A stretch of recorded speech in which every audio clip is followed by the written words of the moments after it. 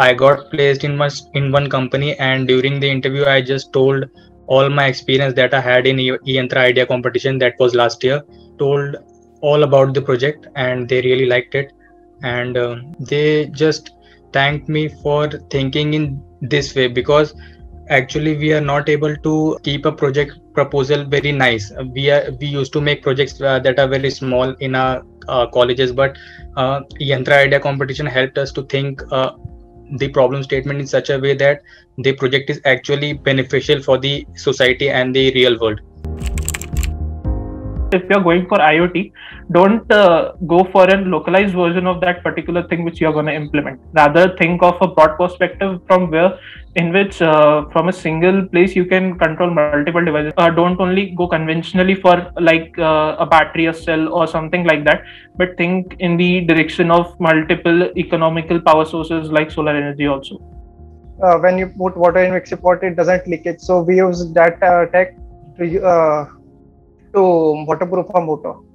We use a 3D printed casing and some rubber seals for waterproofing of our motor, and we use 3D printed casing gaskets, brass bushings, and rubber seals.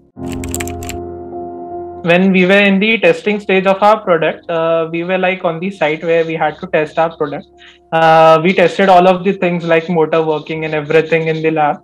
Everything was working perfectly fine. And then when we went there and set up all of our product, suddenly the products didn't work as we expected it to. Like the system was supposed to go up. Then we tested many things, and then we came to know that the motor driver IC which we were using, that didn't have the enough ampere output. It was just giving 2 ampere output, which was unable to give the motor the push which was needed to take our system up. Start thinking out of the box. We were thinking like, in our case, we were thinking like maybe we didn't fit this system as expected, or maybe our software isn't working, or maybe the battery voltage is down, which are all of the common causes for this. But we never thought of checking the output of the motor IC, because generally in every project we use the motor IC as it is. But then when we thought of other things which could have been cause of that, then we came to know the reason, and then we rectified it. Working with the complex mechanisms and learning new technologies that will give them new exposure to the industry. They also develop problem-solving abilities and effective communication, and they learn how to make a balance between academics and competition. When I was in first year, Rohan came to teach us, and that time we were not knowing that what to do in this 4 years. We were just doing. But in second year, I have joined eYantra Labs. So motivated us to join this. I just went there to learn programming and nothing else, because I fear of programming. But then I came to know that there are many more things, that there are such competitions like eYIC, eYIC, and if you participate, you get certificates, you get good internships, good programs. So this motivated us, and I have participated in such competitions.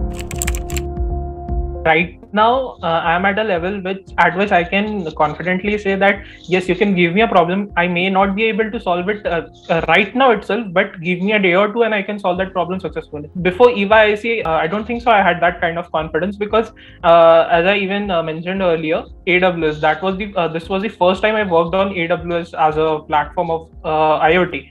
So while working on AWS, there were many moments at which I was out of the loop as to what to do to solve the problem. But constantly working on that and pushing through the problems and finding the solution with my team helped me boost my confidence, and even gave me the amount of knowledge which I don't think I would have gotten in regular college classes or even any other competitions itself. Before working on eYIC, I wasn't sure that whether working on this would be fruitful, whether I would love that doing that job, or whether I would be successful in it. But after going through this, all of the mentoring process, the MOOC courses, and everything which eYantra has provided, I came to know that yes, it can be a successful path in life as well. And if you have the grit and determination to continue to do so, you can definitely do that. So that part, that motivation which I got from for that was from the eYantra.